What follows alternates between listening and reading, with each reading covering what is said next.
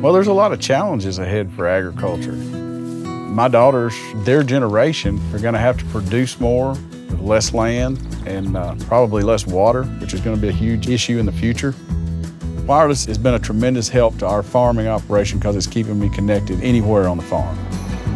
Some of the farms that I farm are kind of remote, so you may not see anybody for most of the day. Being able to be in touch with anybody whenever you need them is a godsend. LTE has impacted the business because the transmission speeds, the data speeds are much faster, and we're able to incorporate those in the technology and our equipment to make better decisions. The equipment that we use in the tractor for planting requires an iPad. That's how we record all our information, and it's sent to the cloud. We can call up and see our varieties. Also, that lets us know if we're scouting to put fungicide applications. There's varieties that are more susceptible to disease. And so all those decisions are just made a lot easier because we have access to that data. Well, all our fields are mapped.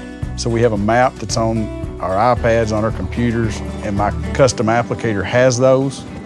The helicopter application is very precise, so he doesn't have any overlap or spray any areas that we don't want sprayed.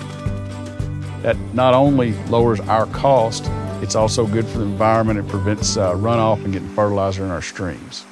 Each day we're becoming more data-driven, and without LTE that wouldn't be possible. We're trying to keep relevant in an ever-changing world, so the technology that we're embracing today is going to have to increase. I want to make it where my daughters are still able to farm.